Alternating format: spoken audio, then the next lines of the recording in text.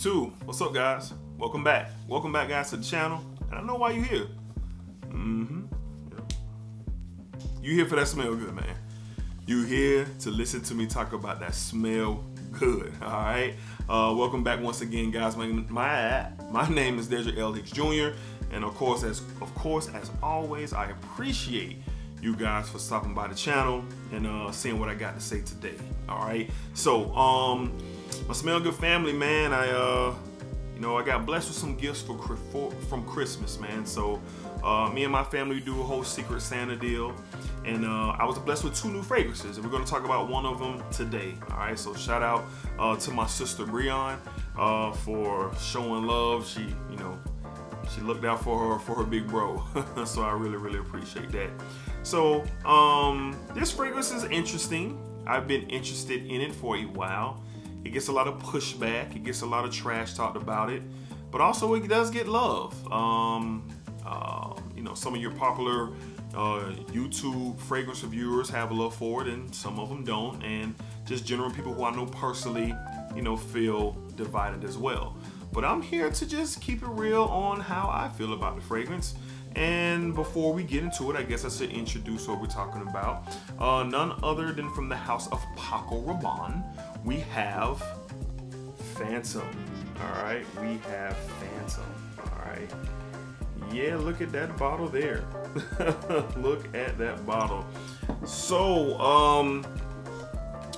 how we do Secret Santa around my house, we with my family, we take a list, we write down 3 things, that we might be interested in, and, we put in the hat and we draw names. So, I thought to myself, this might be a good opportunity for me to, get some of the things that I might not be pressed on getting, and we'll see what happens.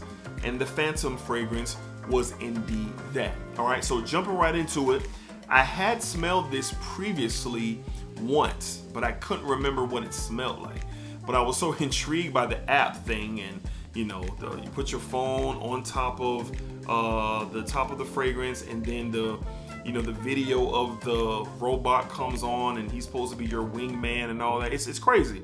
It's nuts. And when I opened it on Christmas, we had some Christmas music playing, and the robot was doing some dancing or whatever. So it's pretty crazy. So basically, all you do is open up your phone, I think you open up the camera, you lay it on top, and it opens up, and it kind of takes you through this world of this robot dealing with this fragrance. It's very interesting. All right, but I wasn't interested in that.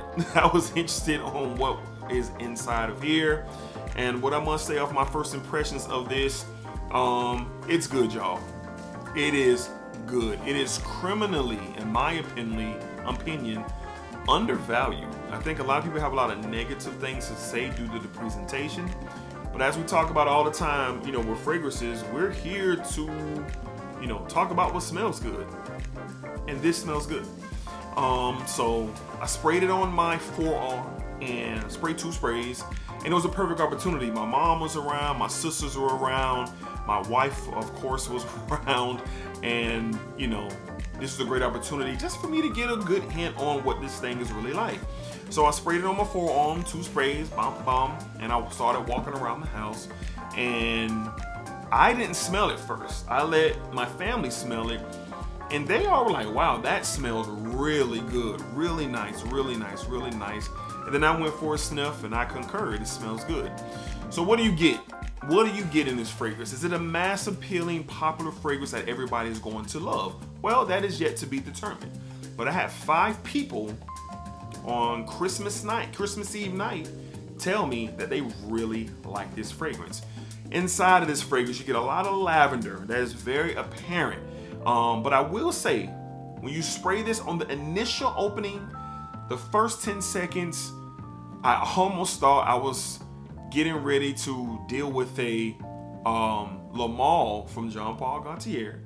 Thought I was about to be dealing with a clone type variant with this fragrance, but that's not the case. In the opening, you get this burst of, lavender and vanilla and these, oriental spices, but then it kind of fizzles out and it stays lavender, but then that lemon creeps in. And I believe there's some lemon zest. So the lemon and the lemon zest is definitely giving you that lemony vibe with the lavender. There's some patchouli in here. There's some smoke incense type vibe. You could definitely smell that on the dry down. But when you have the opening to the mid, you definitely get a lot of lavender just doing a lot of dancing. You definitely get the hints of vanilla as well. I think this fragrance, for me personally, I'll be wearing this a lot to the office. I just kind of feel like it'd be good for the office. I'm not saying that I wouldn't wear it out and about, because I would. And me, guys, you know, when I'm going to handle business, when I say handle business, you know, do some more creativity. You know, I have a sports podcast that I do, and if anybody who's interested in that, I'll put that down below as well. Going to the barbershop, you know, going out and about, hanging out with my son, you know, my sons and my wife, you know, I mean, you know, just going out doing some things. This probably would be something I would grab if I'm just going to be out of the house for a quick 4 to 5 hours. But I think all in all, this will have a place with me. I do like it, and I look forward to spending more time with it to give you guys a full review. But initially, I just want to talk about the how good it smells compared to the hate. The hate is crazy to me. I've seen a lot of hatred towards it. I know Paco Rabanne is very outlandish for their bottles. I mean, the 1 million bottles aren't ideal. I mean, obviously this is not ideal. The Invictus bottles aren't ideal. They're all, you know, there's always something going on with a Paco Rabanne fragrance, all right? And this is no difference. But I can say Invictus smells good. 1 million, the flankers, and the Invictus flankers all smell good. This smells good. On the top of my head, I can't think of any other Paco Rabannes right away, but those are the 3 that really stand out. And like I said, all in all, this is a great fragrance. If you're into lavender, this is for you. It is for you. From what I experienced it, you're probably gonna get around 6 hours of longevity, about a good hour of projection. And the sillage is decent, all right? The sillage is decent on this thing. Like I said, I'll be able to tell you guys more about it once I spend a lot more time with it. But, you know, it is a cool bottle. It does cool things. And when you, you know, put your, you know, lay your phone on top of it and the app pulls up, it is cool. So you do get an experience with this. And I think that's dope. I think, you know, as I further my journey in fragrances, you know, listening to other people's opinions and what they think, they're all interesting, all right? But the one thing that I'm holding to, well, the 2 things that I'm holding to, 1, does it smell good? And then 2, know your situation. Know where you're going. This has a place. This has a place, and for me, for right now, I'll wear this to the office, and I also, you know, wear this while I'm running around, you know, doing some errands. That's what I'm going to be doing with this as of right now. That could change. For those who've been rocking with me from the beginning, you know, I kind of said those things about Givenchy's Gentleman, the Bourgeois flanker, and that's totally have changed. I'll never wear Bourgeois to work again. That's strictly going to be date night, you know, even weddings. That has moved into another category for me because I spent time with it and I started appreciating it more. So this could change. And I actually do all my fragrances like that. I smell them, I have initial plans for them, and then it changes. And who knows, we'll see. So full review definitely coming on this probably sooner than later. Because with me, you know, working in the office, I have opportunities to wear this and get a good experience with it. All right, so the bottle is the least of the conversation, in my opinion, is what's inside, and what's inside smells great, and I'm a fan. I am a fan of Paco Rabanne's Phantom. All right, this stuff is really, really good. All right, so if you guys have any questions, or if you have this fragrance, or you're, you know, interested in, you know, learning a little bit more, down in the comments, hit me down in the comments. Of course, the link will be down in the description as well, where you can purchase this. I don't believe this is on discounters. I'll check, but I don't think it is. So if it is, the link will be there. If it is not, I'm sure it'll be a Dillard's or Nordstrom's type link down below. I think retail for this is right under 100. Don't quote me, but check the link down below and I'll have the correct price for that. So one more time, from the house of Paco Rabanne, we have the highly controversial Phantom. Look at that bottle. Phantom.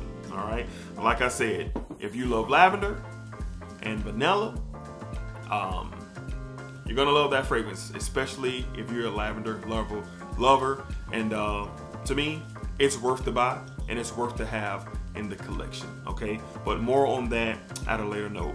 All right, before we close out, guys, we're coming up on 500 subscribers. All right, so pass the channel around, send it to some people who are interested or might be trying to get into fragrances. Do your boy solid and spread the word. And as I've said before, spread the word, tell anybody, get close to them, say, hey, on YouTube, there's a new fragrance guy in town, and his name is Dedrick Hicks Jr., okay? And they too can be a part of the Smell Good family, okay? So you guys be cool, be safe, take care of yourselves, and we look forward to hearing from you guys what you think about this Phantom fragrance. And until next time, I'll see you guys on the next fragrance video. All right, be cool, guys.